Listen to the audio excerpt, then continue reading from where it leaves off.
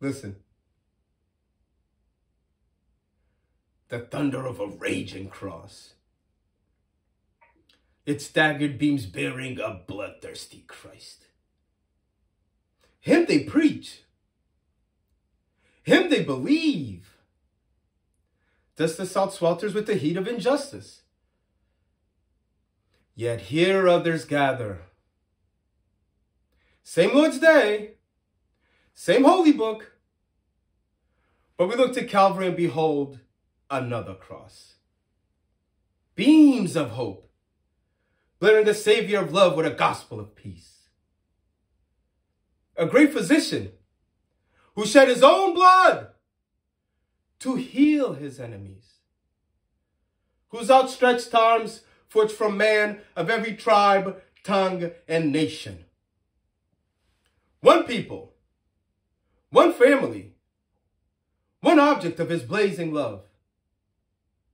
For throughout these southern United States, there are two crosses, and they are at war.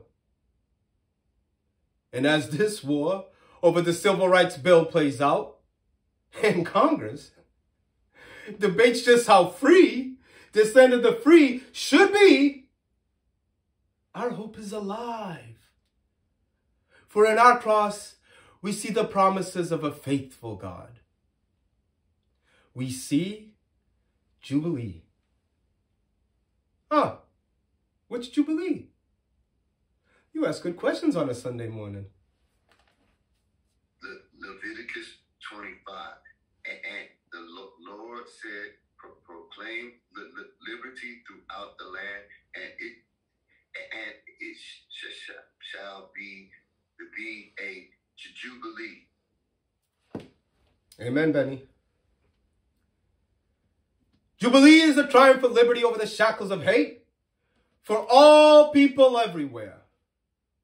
The conquest of justice that breaks every chain.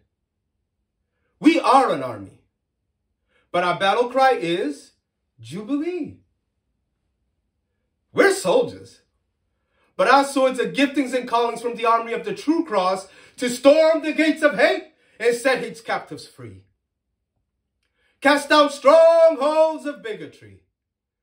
Hew stones of hope from mountains of despair. This is our warfare.